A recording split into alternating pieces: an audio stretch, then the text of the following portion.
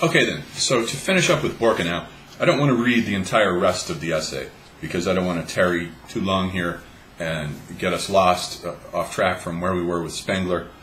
We were still only 10 pages into the introduction, so we have a lot more to go.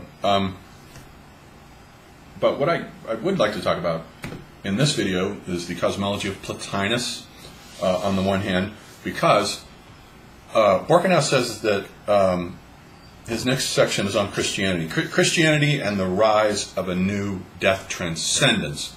So Christianity now goes back to the death transcendence of the river valley civilizations, especially Egypt, Mesopotamia and Egypt, which were both death transcending as we have seen. And Christianity goes back to that as though Hellenism were just a mere interlude between them. And indeed, a great deal of Christian theology was worked out in Egypt, in Alexandria. The Father, Son, Holy Ghost thing, as we'll see here in a second, is a transformation of the god Re and Osiris and Horus. They are equivalent to Father, Son, and Holy Ghost. That trinity, and Egyptian mythology is full of trinities anyway. Like the Heliopolitan trinity was Atum, Shu, and Tefnut. So that the main trinity of Re, Osiris, and Horus. Horus is the spirit, the Holy Spirit. Osiris is the dead one, like Christ, who rises and falls. And Re, of course, is the sun god, the one, the eternal. So there are a lot of correspondences and morphological analogies between Christian theology and Egyptian theology. So he says, I just want to read these first two paragraphs, and then we'll take a pass on the rest of Borkenau, where he says, what appears striking about the rise of Christianity is the transition from death acceptance to a new phase of death transcendence without the intermediary of a fully developed Dark Age. This is a good point. Christianity comes in, and it's not preceded by a Dark Age. The only problem with that is that he misses the point that Christianity is already part of a culture that has had a Dark Age and is already up and running, namely the Magian. It comes out of the Hebrew, which is the pre-culture phase of the Magian Arabian civilization, which has already had its Dark Age, as we have seen with the Exodus and the Sea Peoples, 1200 BC. So he's kind of missing that point, that Christianity is a transformation of the Magian that comes in about midway through that culture. This at any rate seems true of the Eastern Mediterranean, where the fundamental transition occurred, but a full-blown collapse did take place at the western and northern end of the geographical area in question. Both circumstances must be considered separately. If the phenomenon we have called a Dark Age arises from the collapse of a death-transcending culture into death-denying and paranoiac barbarism, it would seem logical that the reverse process gives rise to a different conclusion. Loss of faith in survival leaves a void which must be filled. On the contrary, where such a faith asserts itself, there is no void, and no room seems left for a paranoiac retrogression. Yet the emergence of a genuine Dark Age in the Roman world, similar to that of the 2nd millennium BC, suggests that our formula is still inadequate. It would appear that typically two distinct forces are at work, loss of faith on the one hand, and a barbarian invasion of the highest culture on the other. There is no need to labor the point that such an invasion occurred, both in the case of the pre-Hellenic world of the 2nd millennium BC and in that of the Roman world in the first centuries of our era. So he's talking about two different things there. The Dark Age that attends the collapse of the Roman Empire, which once again is a true, authentic Dark Age, a disruption, not an ossification, a disruption just like the disruption, let's say, of the Byzantine civilization, which was cut off by the Ottomans who invaded it and chopped it up and swallowed it, or the disruption of the West, disrupting the Aztec world and just chopping that head right off. So certain societies die by ossification, as ours seems to be doing right now, and others by barbarian invasions, which cause an immediate disruption. But now, I want to emphasize this point about where he says Christianity now is a return to the death-transcending cultures of the Middle East. After this, he has another chapter, a brief one, where he talks about how the Renaissance, as it comes along and tries to revive the Hellenic world, of course, would then go back to a death-accepting mentality, where it's not much interested in the afterlife, where we've been ever since. And even worse, we're moving into a death-denying mentality in the 20th century, where we don't even believe in the afterlife or the soul or immortality or anything at all. We've been bought and sold a line of goods there by a bunch of atheistic materialists who don't know what the fuck they're talking about. What I want to talk about here for a second, though, is since we're on the cosmology of Christianity and the Egyptians, and so much of Christianity came out of Egypt. For example, the iconography of Isis with Horus, the child Horus on her lap, does become, as a matter of fact, the Byzantine image of Mary with the Christ child on her lap. It's been taken directly from Egypt. A lot of theology has been taken, Christian theology comes directly out of Egypt. I want to discuss for a second the cosmology of Plotinus.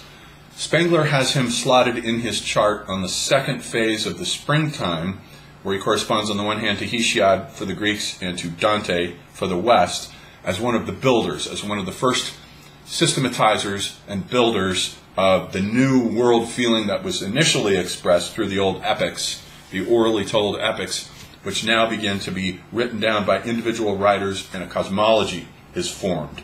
And Plotinus is one of the first to do this for the Magian civilization.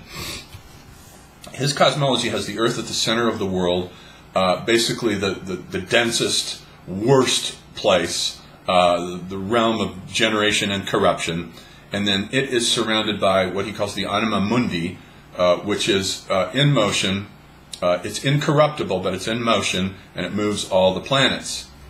Then out beyond that is the realm of pure mind, nous, N-O-U-S, that is around that, which is incorruptible and motionless. It's not in motion, but it is the realm of the higher mind and where the emanations come from.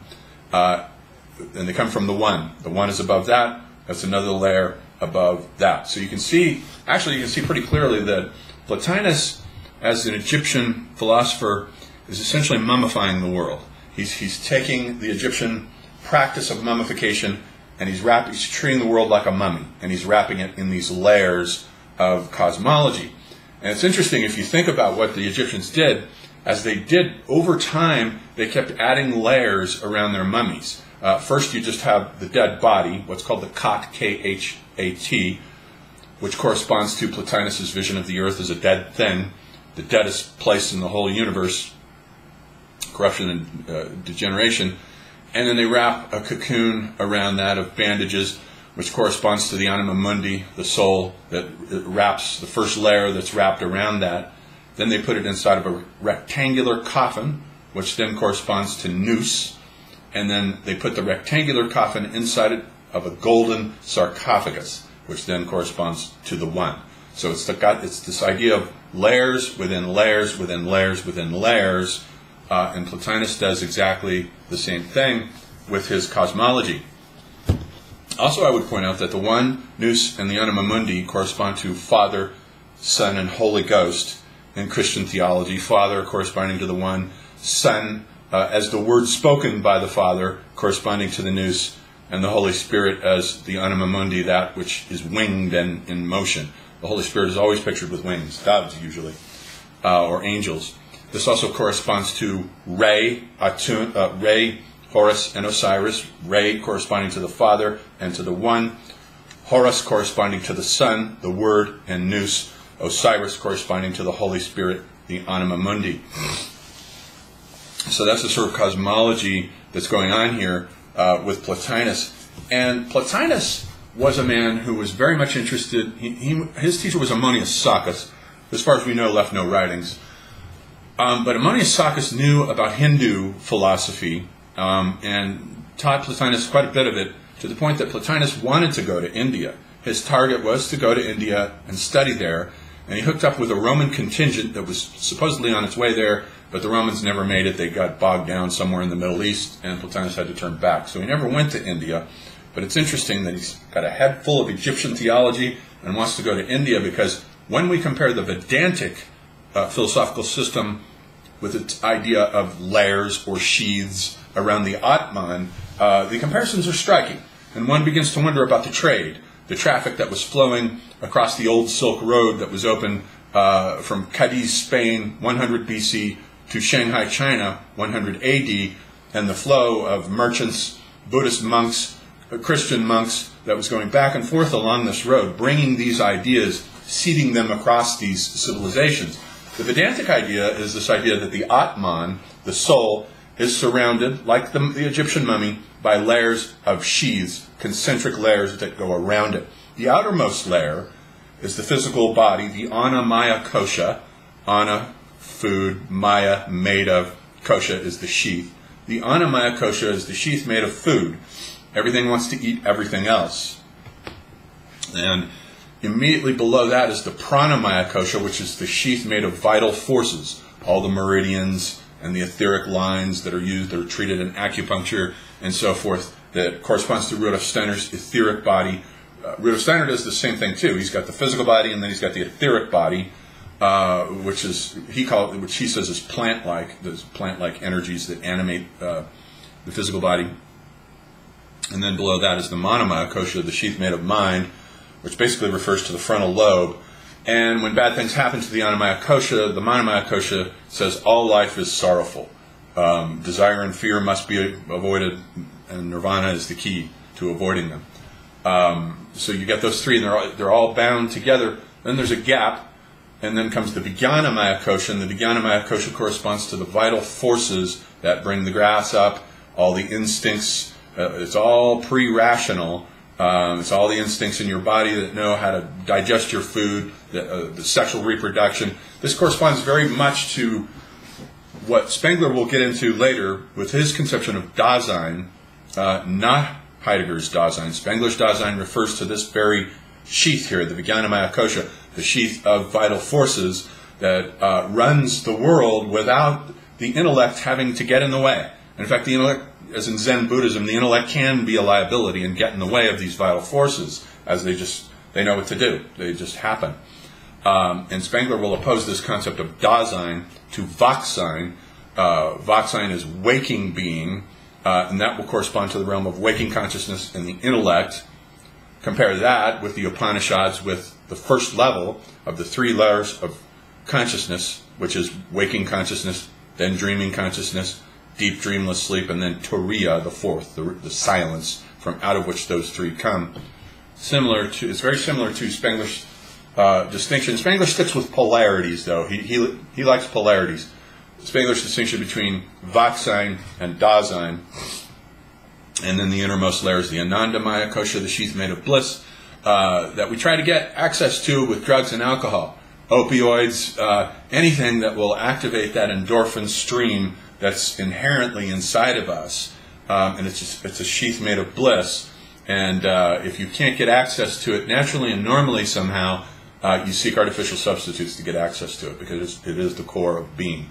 The world is rooted in bliss, in Nanda, Maya Kosha, and then finally is Atman, the self, that all of this is wrapped around. Sounds, again, a little bit like a mummification process, and I would bet money that the Hindus have been influenced by the Egyptians, by Egyptian theology coming across the way. Just as Plotinus intended to go to India, I'm sure many others made it there and brought these Egyptian ideas there, and had a huge influence on Indian thinking with the Vedantic philosophy. If we think of Rudolf Steiner's version of this, he puts it as what we have in common with the mineralogical world is the physical body. The physical body corresponds to the mineralogical world, whereas the etheric body corresponds to the plant world, the vital forces within us. And then we have that in common with plants. And what we have in common with animals is the astral body. Anything with a nervous system, according to Steiner, has an astral body and correspondingly a Wachsein, a sphere of waking being, waking consciousness. And then what we have that animals don't have is what he calls the ego, and he doesn't mean it in the Freudian sense of the reality function. He means it as a transcendent metaphysical principle that transmigrates from lifetime to lifetime as it puts on these sheaths, disintegrates them on the other side, and puts them off. And this ego is a transcendent unit of consciousness that carries your personality along with it. And from what I've learned from my studies of the afterlife and the other side, your personality more or less does remain consistent from lifetime to lifetime, with various modifications due to brain architecture and differing brain chemistry and so forth. But you're pretty much the same as you go along. This is what Steiner means by ego. This is the core self. This is the core you-ness of you, of who you are, that goes from lifetime to lifetime. It can carry some skaras, karmic scars, the baggage from previous lives that needs to be worked off. That's the whole point of the karmic process in reincarnation, is to work off the samskaras, to work off that baggage, and to evolve. So this is why Rudolf Steiner is my favorite mystic, because I think he hit it closest to the mark. My researches and studies in the afterlife and the other side have validated things that I read in Steiner years ago and used to laugh at him about, and sit back in my chair and say, that's very clever, very imaginative. There's no way the world works like that. Turns out it does, actually, and that atheists are wrong. People who don't believe in the other side, this whole death-denying culture that Borkenau says that we're in now in the West, I think is now crumbling and disintegrating, ironically by science itself, because I learned about all this through studying near-death experiences. And the thing is, the technology for reviving people from heart attacks and stuff like that has gotten better and better and better. So we're bringing back more people who have died for a few minutes, 5 minutes maybe, whatever the length is. They've gone to the other side and come back. And we're getting more and more people now because the technology for reviving people is getting better and better. So we've got thousands of accounts, if you go on YouTube, of people talking about what they experienced in those few minutes when they went on the other side, and they all say the same fucking thing. It's not a bunch of random, hallucinatory, weird accounts that don't correlate. They're all talking about the same country. Now, I've never been to India, but people tell me about India, and if enough people tell me enough of the same things about it, then I have to assume India does exist. There's a whole bunch of people are telling me the same stories about what India is like. So I have to assume that it exists. I don't need to go there to know that it exists. I know that it does. The same thing with the afterlife.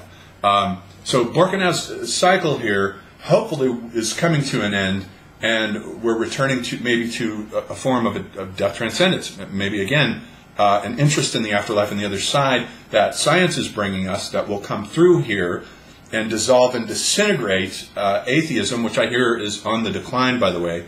The numbers are coming out that atheism is on the decline and religious beliefs are on the rise. That's part of the second religiousness of hypermodernity. The second religiousness is bringing all that kind of stuff back. And second religiousness is one of Spengler's main concepts, which we'll get to here shortly. So that's it for Borkenau. I don't want to spend too much more time on his essay. You can get it and read it yourself in his book, End and Beginning. And it's chock full of great essays, lots of great insights. If you've already read Spengler, don't read him if you haven't read Spengler yet. Read Spengler first, because he'll make more sense that way, and you'll see all the kind of addenda that he's adding. His work is almost like an appendix to Spengler, with all kinds of cool stuff that he adds in. So that's Borkenau. We'll leave it there, and then return to the introduction of Decline of the West.